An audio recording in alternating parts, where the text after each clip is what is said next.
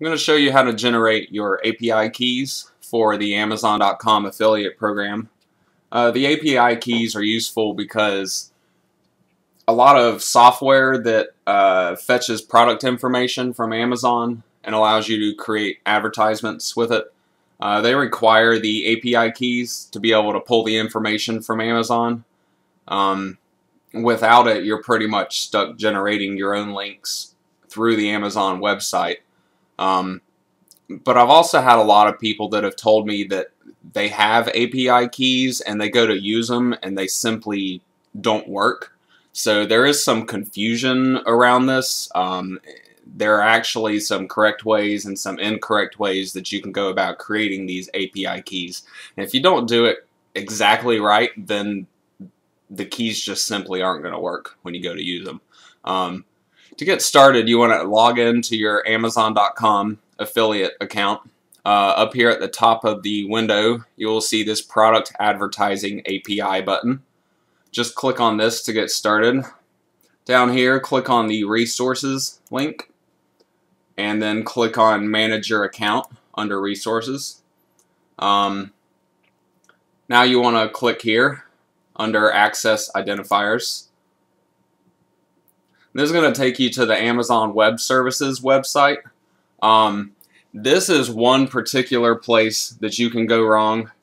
You want to make sure that you are signing in to your existing Amazon.com affiliate account. Do not create a new account here. Just use your existing information and log in. If you create a new account, it won't be connected, and that's how your API keys can fail. Also, if you try to visit this AWS website without going through the affiliate program first, that can also cause a failure for you. You can end up generating API keys, but they won't be product advertising API keys. So it's really important that you follow this exact process to get through here. Now you can see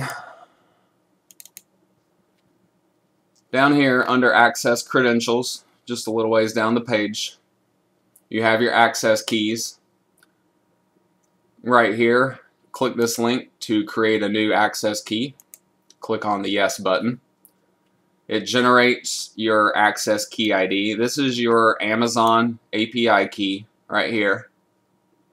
And then you also have a secret access key. You click on this Show link right here, and it will show you this secret key. This is typically hidden because you do not want to share this key with anybody else.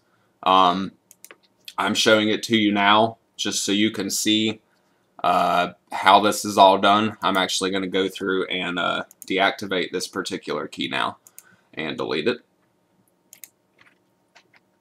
But that gives you a summary of how you can generate your own credentials there.